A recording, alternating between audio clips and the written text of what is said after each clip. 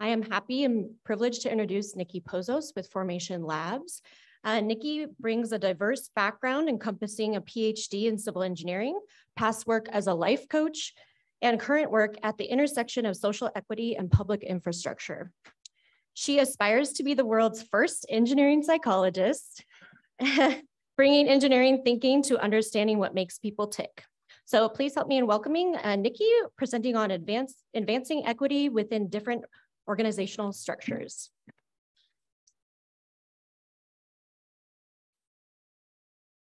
Thank you.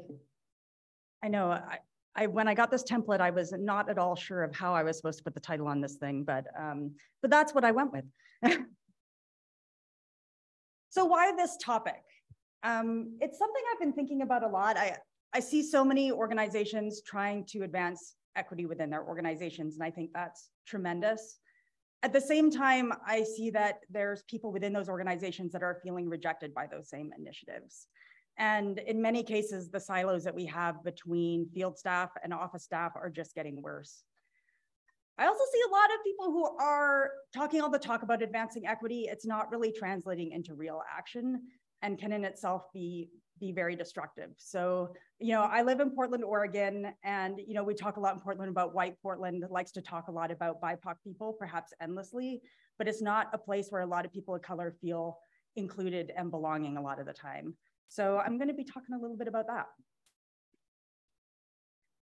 So what can this look like? I actually want to start with a story about my school. So no longer my school, but my kids went here for 8 years. So we've been part of this school community for 8 years.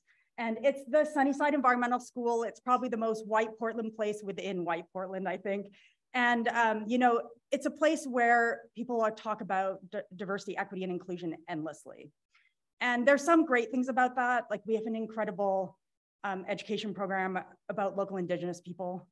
They do learn about shootings of Black males in our communities, and they did learn the real story of Columbus. So I think there's a lot of really positive things about it, but also it's a place where very, very few families of color feel at home.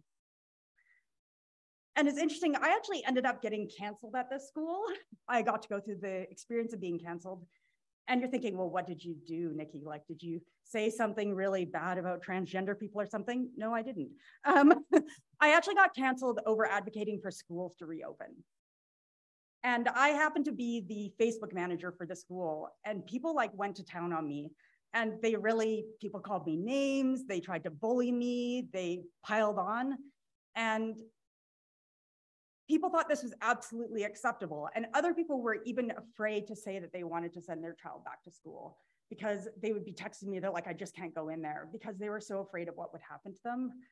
And the interesting thing is I wanted kids to be back in school because I knew of specific brown kids who were not attending school during online school. And I knew that they needed to get back into school before they never went back to school. Yet the people who were canceling me did call me racist, they called me anti-union, they called me anti-teacher, and whatever else they wanted to call me. And this is, of course, the slogan that came out on the most recent t-shirt for the school, "Be you, be true." And what that really means is, if you're a white college-educated liberal person who believes everything that the dominant voices at this school believe, then please feel free to go about your life here unmitigated and unconcerned about thinking about anybody else.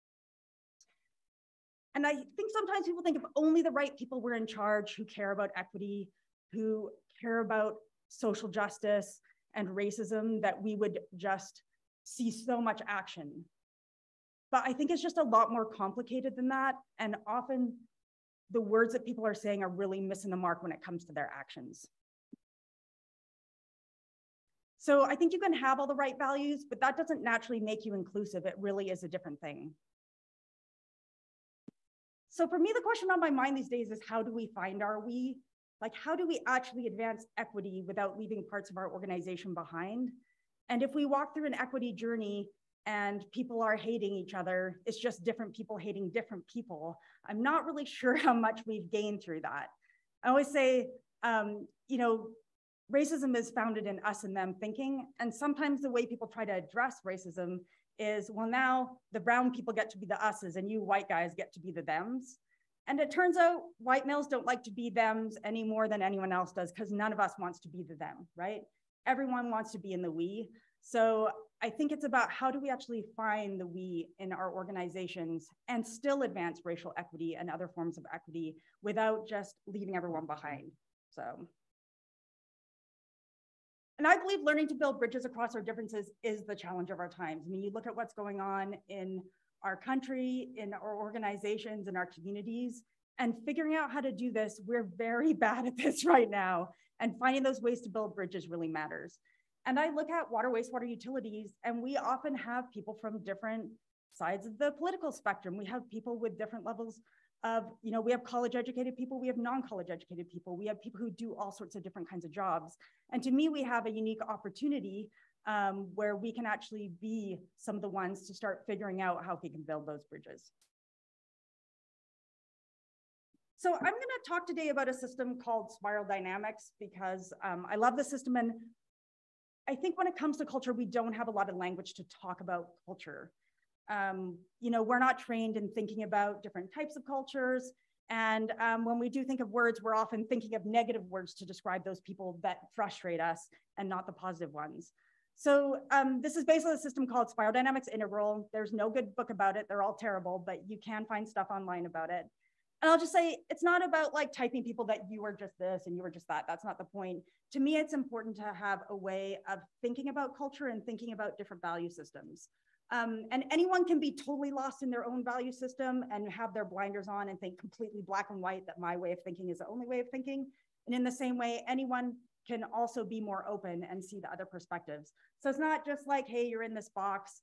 People have different levels of comfort with these three different value systems. And a lot of the power comes is when you can kind of dance between them and see the value in all of them. So I'm gonna be talking about blue, which is kind of order and purpose, orange, independence and achievement, and green, community and equality. And those are not the official names, I will say. So this is a very important one when it comes to equity work, is the blue value system. And they use colors because it's easier to remember that way. You know, within this value system, rules are supposed to be consistent, fair, and uniformly applied. They value individual responsibility. You need to take care of your own family, your own people, and they take that responsibility very seriously. Comfortable with hierarchy and earning your place in the hierarchy. And individuals are expected to conform to the expectations and norms of the group to maintain harmony and order. It's not about everyone being special. It's about, hey, there's rules about how we behave here. There's these things called being polite. And we do that because we all agree that we're going to behave in a certain manner to make it nice here for everybody. And they influence behavior through punishment. It's not really through incentive so much as like, if you screw up and go to the line, you'll be punished. But I think one of the interesting thing is once you've done your punishment, you get to come back. So what kind of organizations in our world, what kind of aspects of our organizations are often reflect this type of value system? Come on, Muriel. Oh, sure. Schools tend to be like that, not my particular school, but yes, a lot of schools are like that. What about within utilities? What aspects are kind of have this blue value system? Mira's like, damn, is she gonna, Mark. Most organizations, but semi-military type of. Yeah. So a lot of utilities, this almost used to be the very uniform way that all utilities were, right? That I've heard people many times say, yes, the military is like this. And a lot of people have said, oh, it's easy to go from the military to a utility because we run kind of the same way. You know, this is very typical of smaller utilities, not as typical of larger utilities, but this is very much the way unions are functioning. And certainly even within larger utilities, this is very common among the field staff divisions that they come from this blue value system. And again, I'm going to be generalizing some, it's hard not to generalize at all. Of course, that's not going to be true everywhere, and certainly not true of every person within an organization. So a typical barrier is not understanding that a system that they've personally experienced as fair has not been fair to everyone. And I think what people underappreciate about this is they really do care about fairness. And I wish people tried to hook into that more, that they want things to be fair. It's just when you've experienced things as fair, it's just really hard to see things from other people's perspective. And that's where I think it kind of falls down. How do we connect with these folks? So I have a bit of a pet peeve around, I know I'm an equity practitioner, I have a bit of a pet peeve around equity language because it changes continually. And I look at terms like people in Portland have gone from saying homelessness to houselessness. If I asked 10 people what the difference between homelessness and houselessness is, I would get 10 different answers, though 5 of them would be the same, which is I don't even have an idea of why I think I say that. So what happens in equity is the language kind of trends in different directions, and people who are more hip with the latest term sound kind of more woke, or you're like, okay, they care more about equity because they've known the latest term that they know they're going to say houselessness, they're not going to say homelessness, even though for most people that term is absolutely meaningless, that terminology change. So when I'm talking in general, I try not to always use the latest terminology. I tend never to say Latinx, for example, because so many Latino and Latina people I know hate the term. I've heard many more white people say Latinx than I've heard actual Latino people say Latinx. So I try to be more general, like people of color, people know what I'm talking about. I don't always say BIPOC because not everybody always knows what BIPOC means. And I think when we're trying to get people to join in the conversation, if they're just sitting there afraid they're going to say the wrong word the whole time, and I'm not talking about racist slurs, I'm talking about just like whether they know the current terminology, helping people like set the stage of what words we're going to be using is really helpful. And then I don't try to focus on what words you're using. I think we put so much focus on equity on what words people are using, and that's really not helping people a whole lot. I haven't heard a lot of Black people who actually care about the term master bedroom or master schedule. But there's people who are doing equity initiatives who are like, we're going to banish the word master schedule. And I'm like, why? So using the language of equality really helps. The program is here so everyone has a fair chance to move up the ladder. We want every candidate to see someone like themselves on the interview panel. So that kind of all language, and it's the same thing. You know, when we say we want to make sure that a person of color who comes and interviews with us can see themselves on the panel, that is the same thing as we want every candidate to see someone like themselves on their interview panel. I haven't seen any panels that are lacking in white males, but that doesn't mean it couldn't in the future. And if a white male was coming in to interview, I also think we should have someone on the panel that represents them, because I think everyone should get to have someone on the panel that represents them. I think race-only programs are really challenging for this group. Programs that are based on socioeconomics tend to be a lot better received. And in general, I think of race-only programs are very, they are justice in many cases, but I don't know that they work really well. So in my own personal experience, I tend not to advocate for race-only programs, and that I'm also suspicious of programs that are absent of race. So I think race has to be called out and has to be in there, but broader programs tend to be a lot better received. And also just engage them in conversation. Don't make assumptions about who they are and what they believe. And I feel very strongly about this last point, which is if you want to engage your field staff, you better have taken a serious look in the mirror about how you treat them first. So I always say field staff always get bias right away, because almost every single one of them has experienced bias, which is some engineer who treats them like they're an idiot because they don't have a degree or because they work in the field. And almost all field staff have experienced that, so they do know what bias is. Now, in a lot of organizations, they are treated like second-class citizens. There's often this big divide. And then they see the people who have the power at the organization, the ones who are making the most money, who have the most influence, and they come and say, hey, you field staff, you're not doing enough for equity. And they're like, what the heck are you talking about? Because they're being subject to bias a lot of the time, and they're dealing with that power dynamic. So I say, if you want to get your operations staff on board, like look in the mirror first and really look at what are the power dynamics in your organization and how are you treating people inside your organization first. And this comes up a lot with things like houselessness or homelessness. You know, people who are not in the field are like, hey, we need to treat homeless people better. We need to be part of the solution and everything. And that is great. And also they forget that people who are out in the field are actually dealing with people one-on-one. They're dealing with fearing for their safety.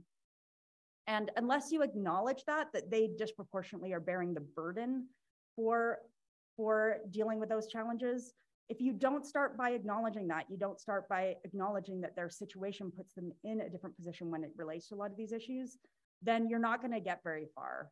And that bad is on you for doing that. Like if you're not thinking through that, you're just doing the same thing to them. And I laugh, I was talking to one organization, they said, field staff were saying during the pandemic how hard it was to have to go in the field. And literally at the time, they truly felt like they were risking their lives to have to go to work. And the engineer's response to that was, well, it wasn't my choice. It wasn't my choice, that's just how it worked out. So I don't have to acknowledge it. And I'm like, isn't that just like when we say I don't have to acknowledge racism because I wasn't the one who had a slave? Like, isn't that pretty much exactly the same thing? But they didn't see that. They didn't see that they're like, hey, if I don't acknowledge that a person in the field has to bear a disproportionate burden from homelessness, or I don't acknowledge that people in the field had to bear a disproportionate burden from the pandemic in their own risk to themselves and their families, then you're just not starting from much. So I just say, start by really acknowledging those things. And I see some of those rifts in different organizational cultures, they caused a real rift, a lot because of that lack of acknowledgement. And we came out of the pandemic and a lot of equity work took off after that.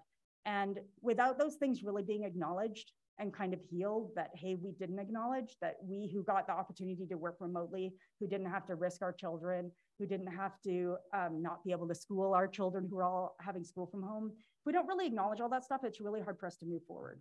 So.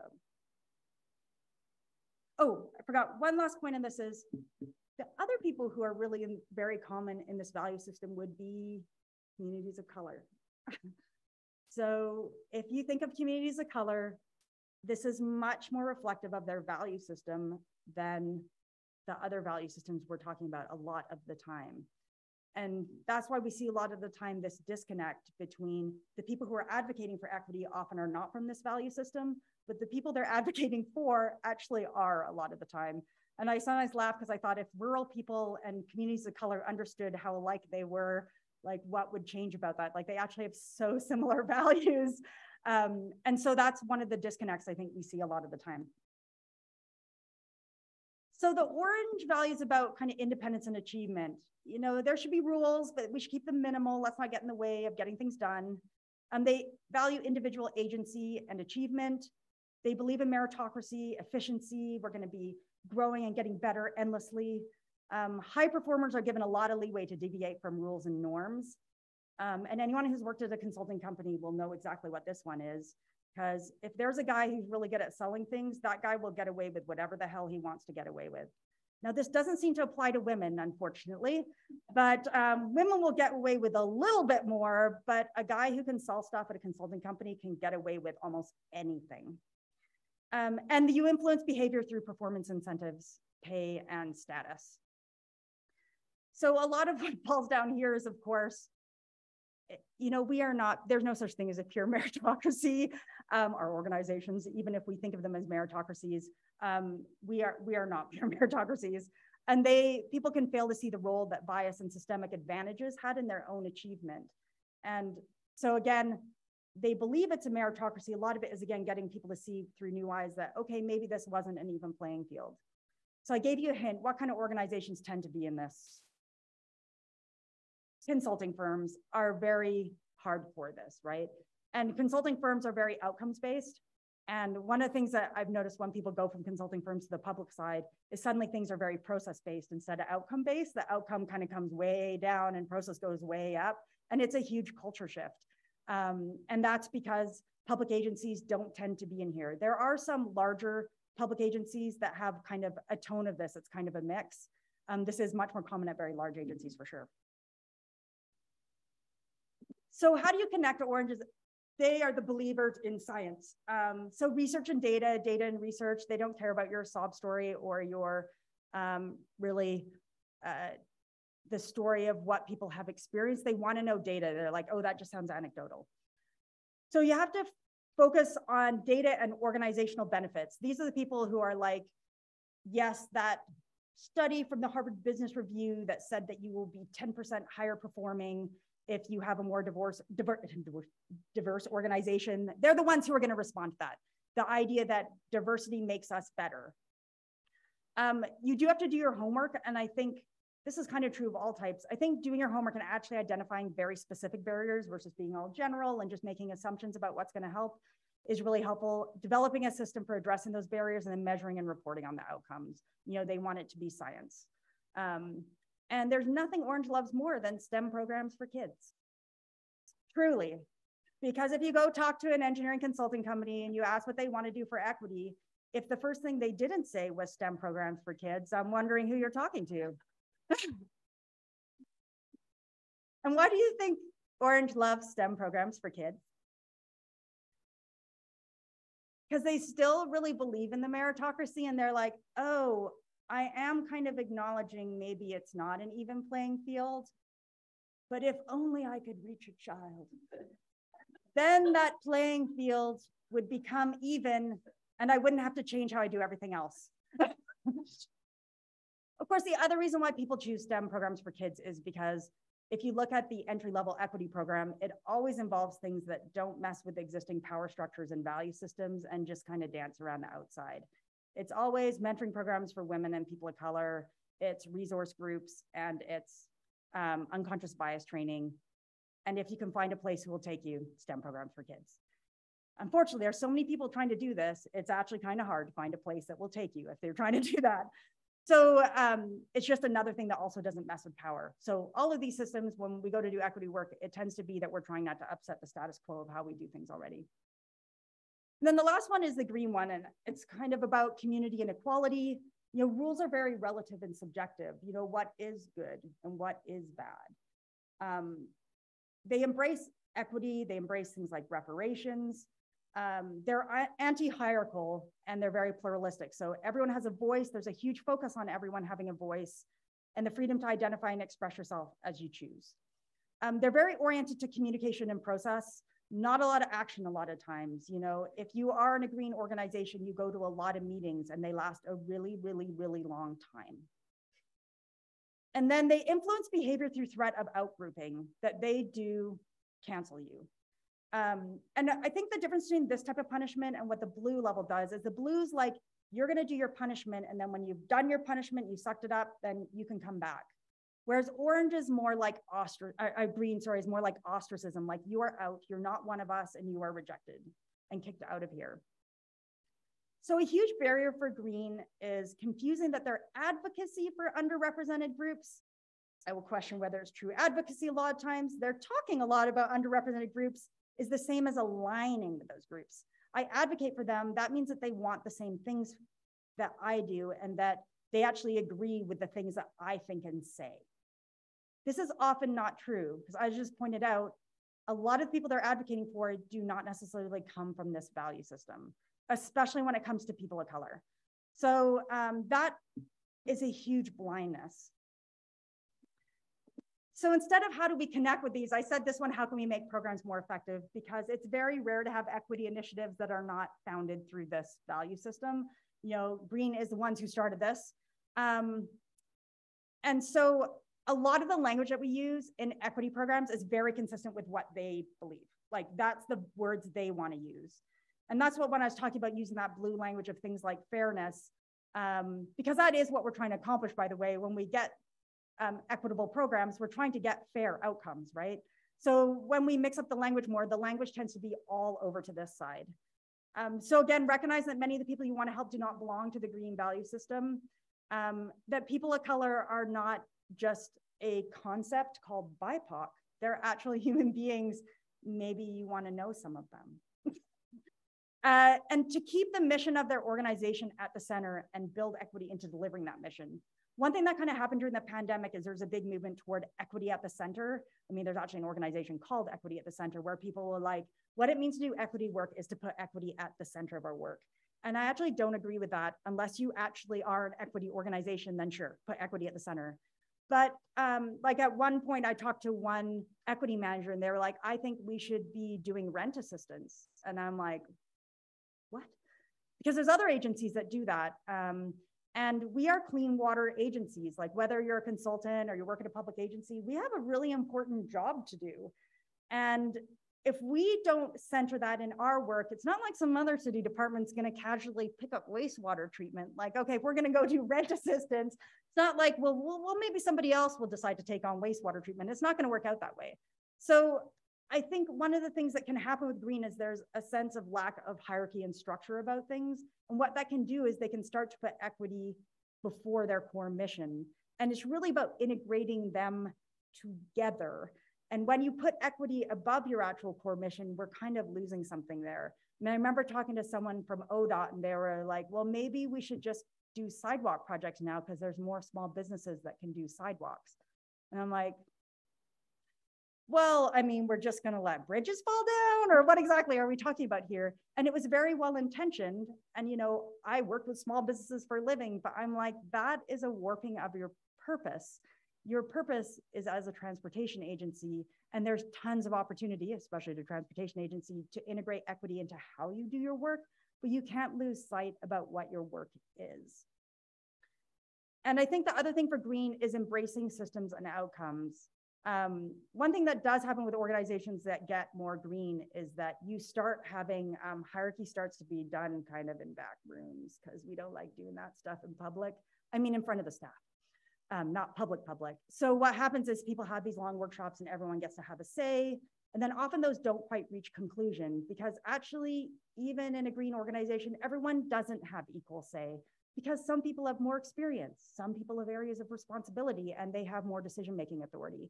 So what you kind of see is that you go to the workshop and everyone's all listening to everybody. People don't like to disagree too much with each other. And then after the meeting in that other room, the people who really decide make the decision, and they just tell people what happened. And that can be very destructive. You think you got everybody to have a say, but actually it's more frustrating to get to have a say and then have it ignored, and you don't even get the feedback about why. It would have been nicer to hear it up front, like hear it to your face about what you didn't like. And this is often what happens with public process, right? We go out to the public and we're like, we want to hear from you. And then we never close the loop or explain why we did what we did. And so I see that happening within organizations as well. And I do really appreciate like Seattle Public Utilities process, where they do the very overt about who gets to make a decision and being transparent about it. And I wish more people were being internally transparent about that in these types of organizations. So how do we actually bring this all together? You're like, wow, do I just have to, like, every initiative, I'm just going to think like, how could I put 3 buzzwords in it, one for each? And I'm going to, you know, it's not about flip-flopping from one way of being to another. It's about integration. And I think sometimes when we go to do equity, we take the way it is now, and we're like, we want to turn it on its head. Like, we don't have enough input from people of color into our decisions. So what about if we just gave them all the power and just asked lay people to make our decisions for us? Not a good plan. But, you know, it's actually kind of easy. Well, until you find out what the decision is, it can be quite easy because that's kind of a lazy form of equity, to be like, okay, well, I'm just going to ask a brown person and that's my work there. The work is on having authentic conversations and empowering people to be part of those conversations, and then talking with them and integrating it into the work that we do. And that's just a lot harder than just trying to flip everything on its head.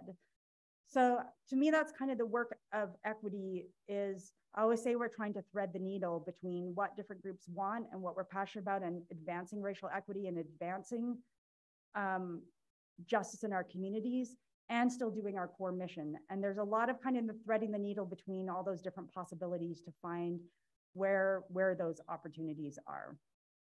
So that's what I'll encourage you, is to think about these different perspectives, and instead of rejecting the value systems that maybe you're not very strong in, maybe that's not a thing that you were raised in or not a thing that you relate to try to appreciate each of these value systems do have positive things about them, and to find a way to connect in a positive way with those. So I finished 1 minute early, but we have 10 minutes for questions. And I'll just say, feel free to reach out to me on LinkedIn, or that's my email if you want to connect.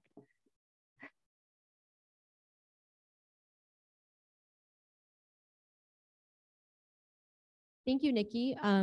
Because this is a live session, we'll have you take the mic when you have a question, and I will be checking the live chat if you are attending virtually. Does anyone have any questions to begin with? I can ask you one while people are still thinking about things. So are you still canceled at your kid's school? I never thought I'd do this, but I paid for my child to go to private school to leave. That was gonna be my question, if they still go there.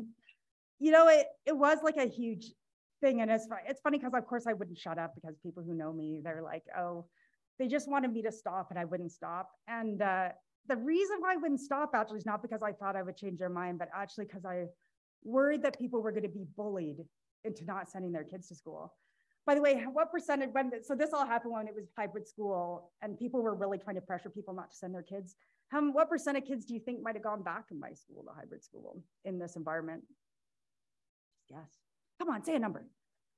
It was 70. It was 70. And the people who were the dominant voices were shocked because they had so screamed everyone else out that they actually believed everyone thought like them.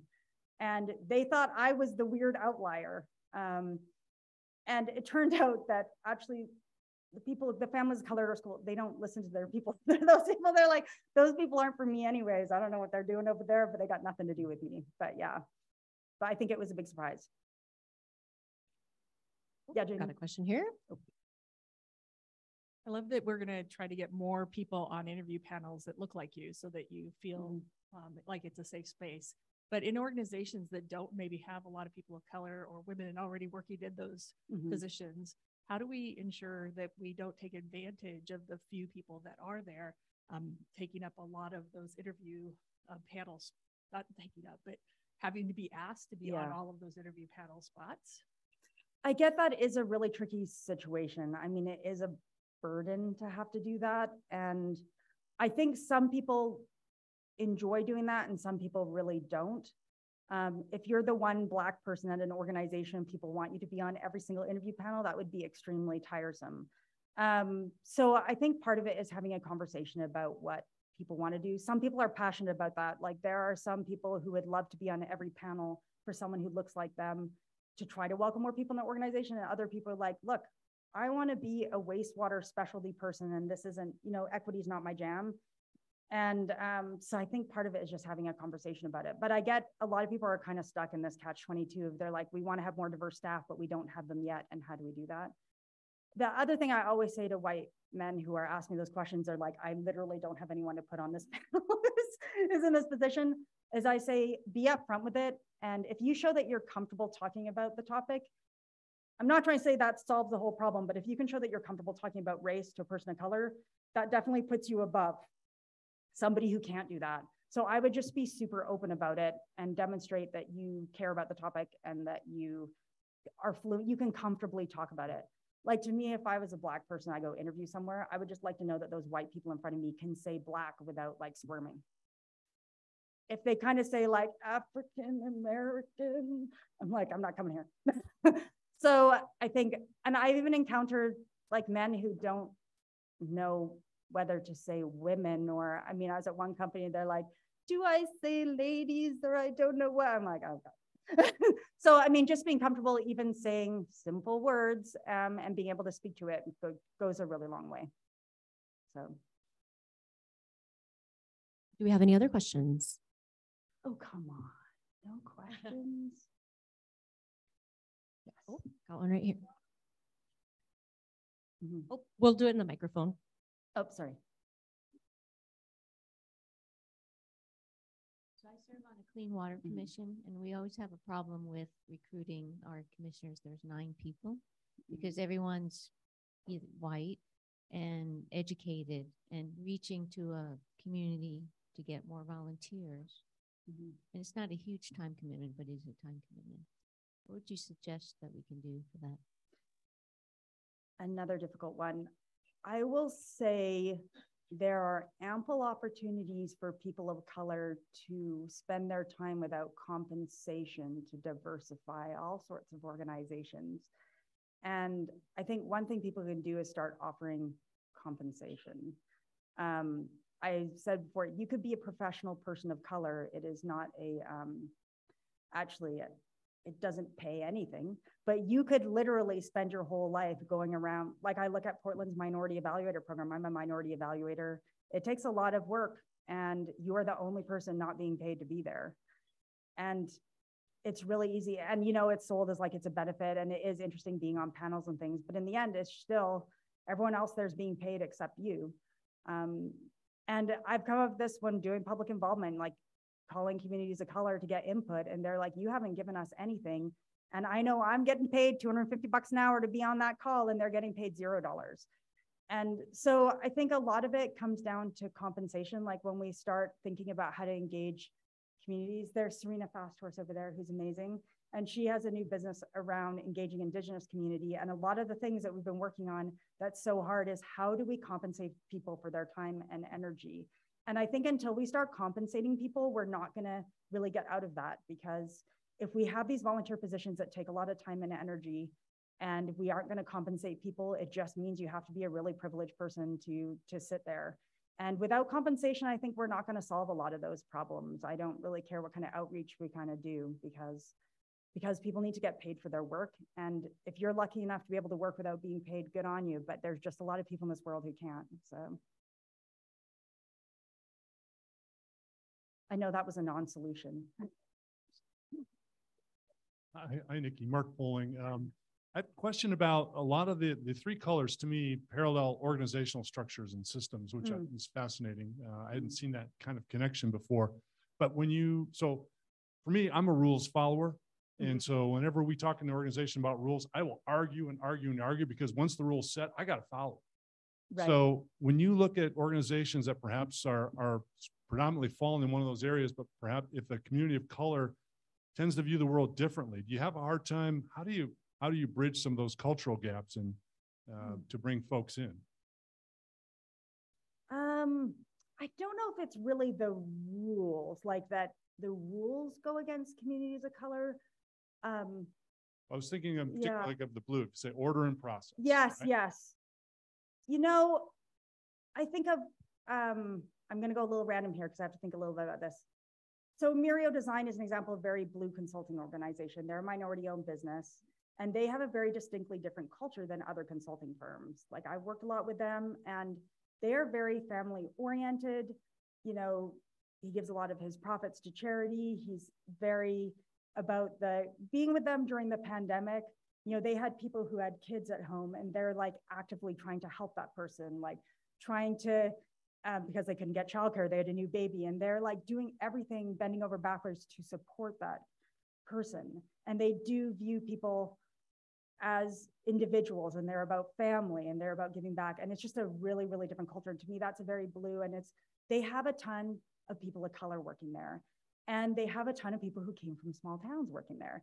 And I'm like, I kind of get that. Like, they've got more people of color in Mirio working there than I could count. Like, multiple big firms, if I counted all their people of color and all their big companies in the Portland area, there's more just at this one company.